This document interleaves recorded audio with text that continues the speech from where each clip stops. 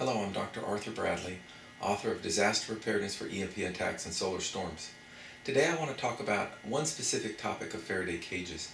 I often see on the internet that people make Faraday cages out of chicken wire, and a lot of times they claim that it works just as well as, let's say, using aluminum foil. So I wanted to put that to the test and see the results. So what I did is I created two boxes, both of them out of wooden crates. I wrapped one with aluminum foil, and I left the top open. And the second one I wrapped with 1-inch chicken wire all the way around, again with the top left open. Now the reason I left the top open for now is I'm going to put a portable spectrum analyzer inside of the Faraday cage so that I can make the measurement of what RF energy is received. So what I'll do is I'll first take an open air measurement, that's with no box at all, and then I'll put the spectrum analyzer inside the Faraday cage. I'll put a cover over the top, over the open side, so that it's fully enclosed, and I'll retake the measurement. And what I'd like to do is compare the two results, one with aluminum foil, one with chicken wire, and show you how well they work. Alright, now I'll probably just do this for one high frequency. Maybe I'll pick 100 megahertz, so I'll run it at 100 megahertz and we'll see what the levels do, and you can infer from that how it would do at even higher frequencies. So my first measurement is just an open air measurement. I place the spectrum analyzer on a chair, and I'm going to go ahead and turn on a transmitter that will broadcast at 100 megahertz, and we'll see what the baseline open air value will be.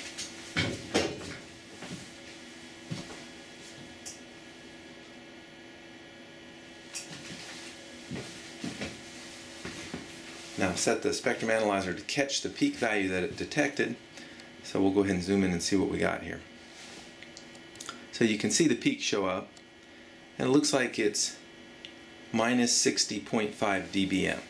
So that's our baseline measurement, minus 60, we'll just call it minus 60 dBm, just to use as our baseline.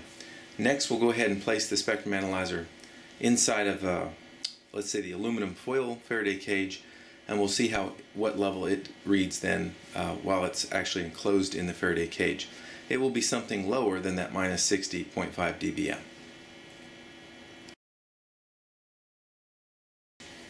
Alright, so what I've done is I've placed the spectrum analyzer inside of the aluminum foil wrapped box.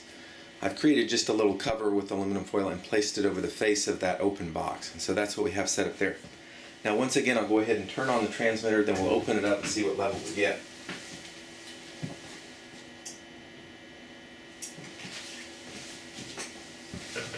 Alright, I turned on the transmitter briefly.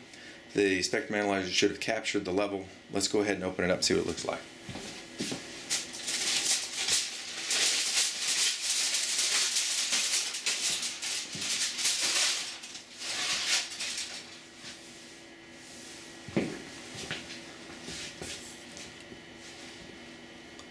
Now, it so happens that the box with aluminum foil provides at least 50 dB of protection depending on what frequency you're at. And if you look at the noise floor here, the noise floor is about minus 100 dBm. So again, remember we had about minus 60 dBm in open air. So it only gave us about 40 dB of dynamic range that we could see. And the aluminum foil box provided more than 40 dB of shielding. So the signal completely disappeared. The RF energy was transmitted, but it was never received well enough that we could see it rise up above the noise floor. So that Faraday cage did as we expected. It provided at least 40 dB of protection, which is actually pretty darn good. So now what we'll do is we'll repeat the experiment, but we'll do it with the chicken wire, and we'll see it once again, does it drop at least 40 dB down into the noise floor. Okay, so for the next measurement, I've placed the spectrum analyzer inside of the chicken wire wrapped box, and I've created a cover for the top of it, and I stapled it down good. So it's in essence a recreation of the aluminum foil box, but using 1-inch chicken wire. So again, let's turn on the transmitter and let's see what level we receive.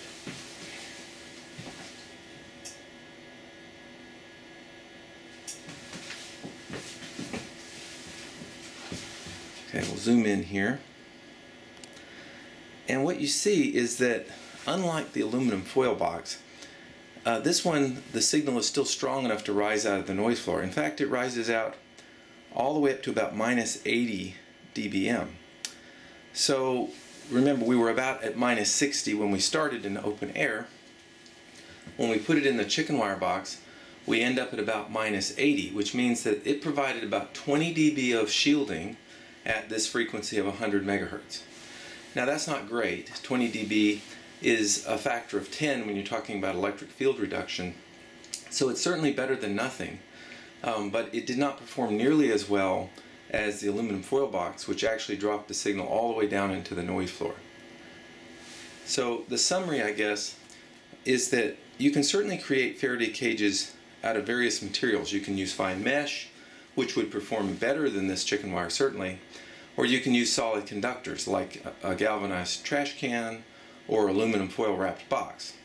And what you'll find is that the finer the mesh, or especially if you use a solid conductor, you will get better performance at high frequencies, and I think in the case of an EMP that becomes especially important. So my recommendation is to not build your Faraday cages out of chicken wire, and hopefully this experiment, which is done with some careful measurement values rather than just sort of anecdotally, will prove to you that indeed it does make a difference what you make your Faraday cage out of.